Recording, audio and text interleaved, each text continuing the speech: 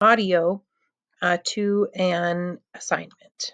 Okay, I'm going to go to this course where I am a student in.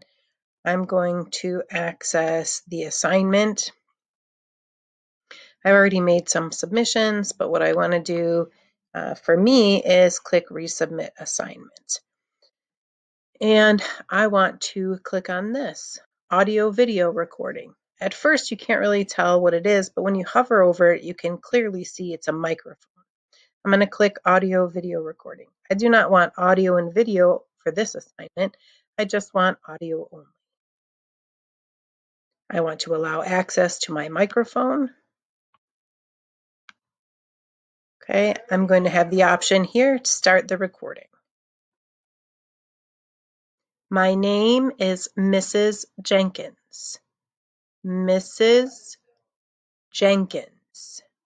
My name is Mrs. Jenkins.